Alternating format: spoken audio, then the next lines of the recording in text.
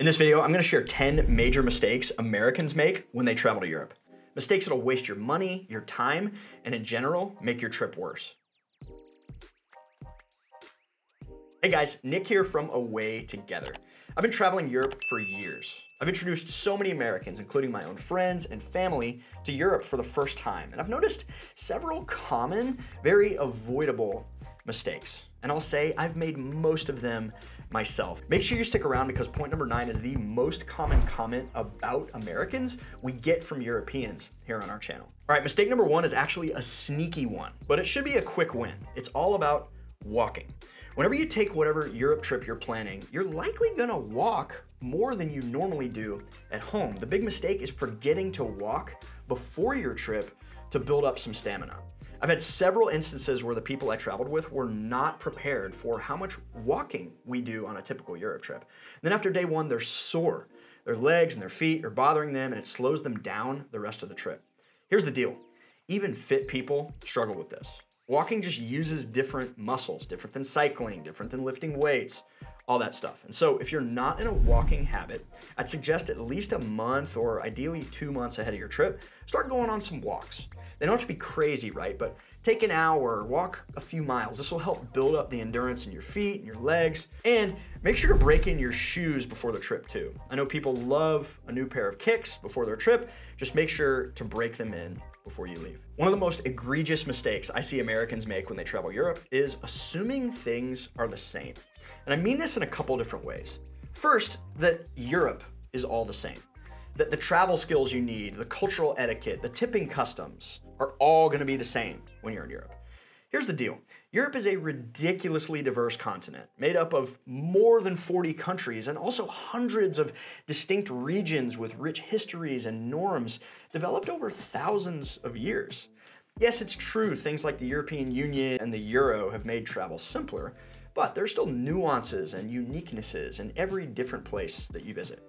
For example, it's incredibly easy to get around via rail in Italy, but in places like former Yugoslavia, bus or car is an easier and faster way to go a lot of times. The second way we get it wrong is thinking things work the same as at home.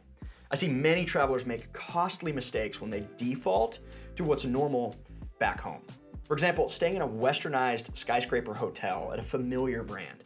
First of all, this typically costs way more, but it also doesn't connect you to the place you're visiting a lot of times. It puts you farther from the points of interest and stuff like that.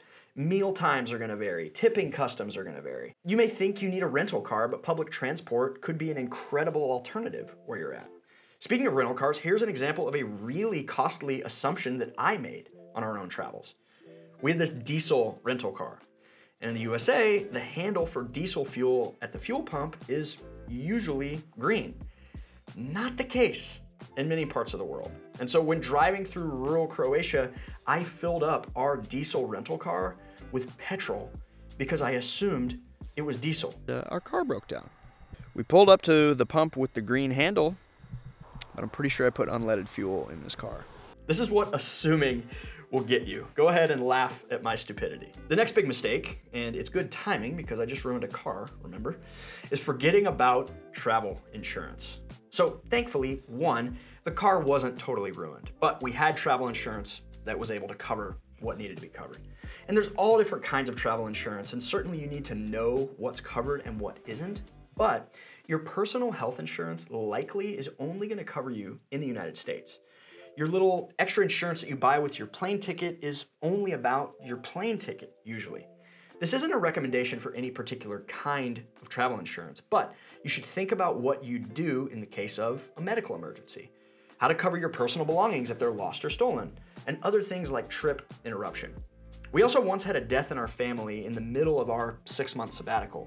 We were on a pretty tight budget, and so short notice flights to get home were outrageously expensive, but they were completely covered by our travel insurance. Many travel credit cards these days come with certain elements of insurance as well. One area that always comes in handy is rental car insurance coverage. The important thing to know there is to actually enable that rental car coverage, you reserve the car with that credit card, and then you waive the coverage that the rental company offers when you're booking. A big mistake is not knowing how you'll use your phone. Our phones are pretty crucial these days for things like Google Maps and talking with a host or a local guide. And something I see a lot of travelers put off till the last minute or forget altogether is how they'll use their phones abroad. There's a bunch of ways to go about this, right? But some are more convenient than others, and some are very expensive. In my early days of Europe travel, I was the Wi-Fi only guy. I was only using my phone at the hotel or at places that had free Wi-Fi. For years, I tried my carrier's international data plan at $10 a day, which quickly added up to $100 or more for a 10-day trip with all these really frustrating data caps. All I really wanted was something simple. Land in a new country with my phone ready to go without a massive cost or data caps. And so I'm gonna tell you about what my wife Allie and I do now when we travel, which is Olafly. Olafly uses eSIM technology, which makes it easy to stay connected in over 180 destinations worldwide with no roaming fees. And 117 plus of those destinations offer unlimited data. Olafly partners with the cellular carriers, typically the best ones of whichever country you're visiting, and their mobile app makes it easy to purchase an eSIM. You simply browse for the country or region you want to visit, pick and purchase a plan, and then you're given a QR code that makes the install process very easy. Yes, there's a way to simply take a screenshot of the QR code and install it that way. Boom, your phone will automatically connect to the network in that country. The app also makes it easy to get 24/7 customer support in just a few clicks. One of my favorite things about Olafly is there are no hidden costs. Unlike other providers that don't offer unlimited data, with Olafly, what you see is what you get, and there's no need for additional data top-ups. If you're ready to stop paying for expensive international data plans, hit the link below and use the code AWAYTOGETHER for an additional 5% off your eSIM purchase. Thanks Olafly for sponsoring this video. Here's a mistake that really gets me: sticking to the tourist hotspots. Imagine saving for years, planning for months, only to miss the real heart of a place. Venturing just a bit further from those crowded streets can transform your experience. It can help you find a more authentic and, in my experience, less pricey atmosphere. Take food, for example.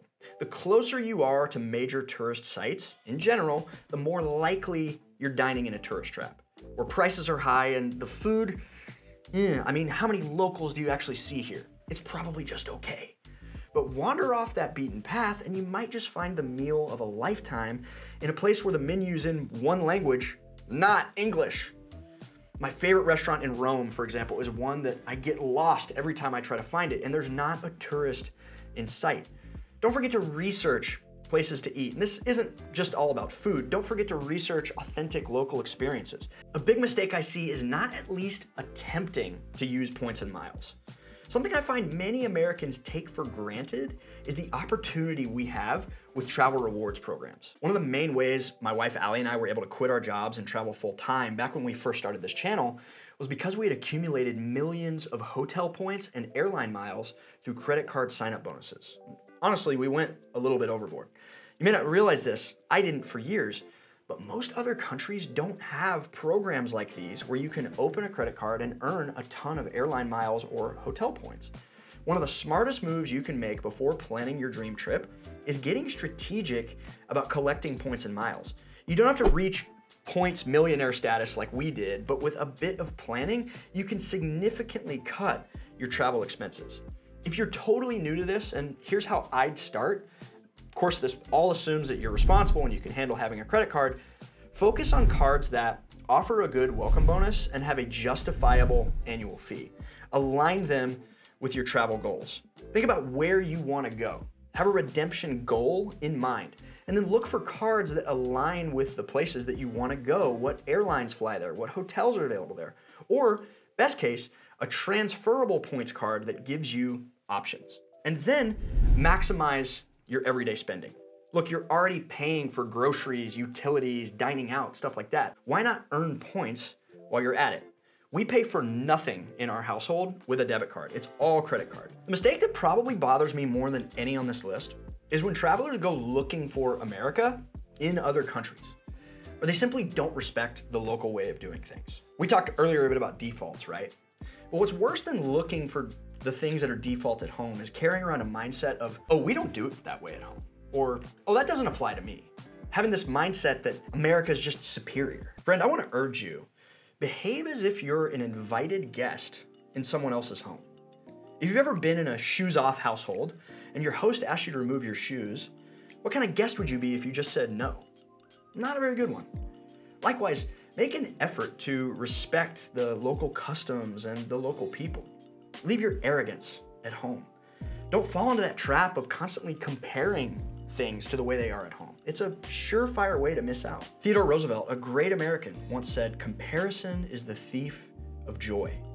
And making comparisons or not respecting someone else's culture or way of life is the exact kind of thing that can give American travelers a bad reputation. Travel is such an incredible opportunity to grow as a human being. It's like accelerated personal development if you allow it to be. But you have to be open-minded and you need humility. Behave as if you're a guest in someone else's home, because that's what this is. Another mistake I see catch travelers off guard is not realizing they may want to pack differently than on a typical domestic trip in the USA.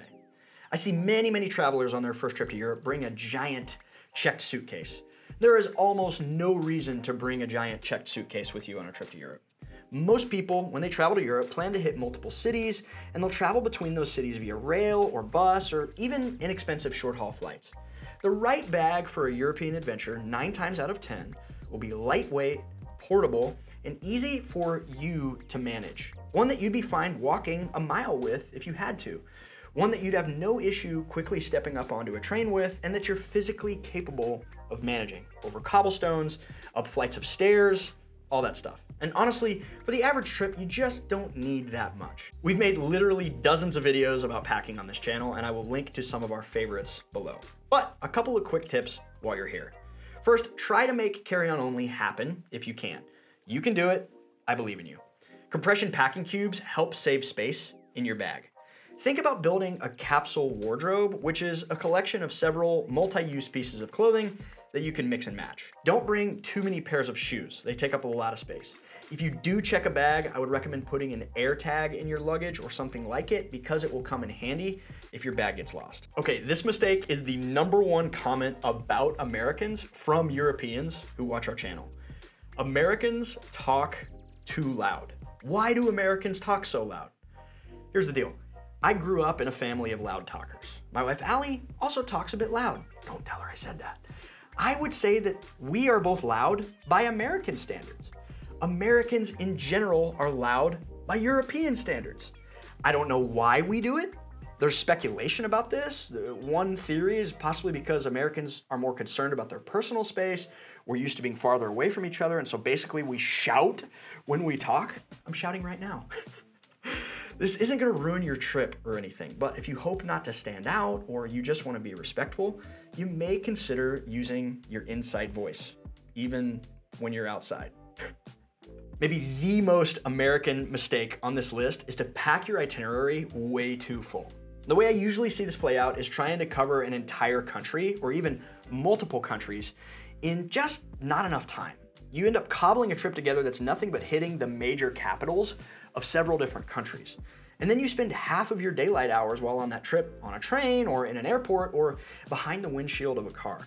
And I know there's an achievement element to all of this, right? People share their country count like it's a badge of honor. But did you really see those places? Or did you just spend one night there? We're all time strapped and we all only have so many vacation days. I get that. But my preferred way of tackling this, rather than trying to see an entire country or even multiple entire countries in one trip, is to focus on one specific region of a country and go deep there. I believe 10 days is actually a perfect amount of time to do this because you only have to take like 1 week off work. And in this next video, I break down 7 of our absolute favorite Europe travel itineraries. Thank you so much for watching. Happy travels.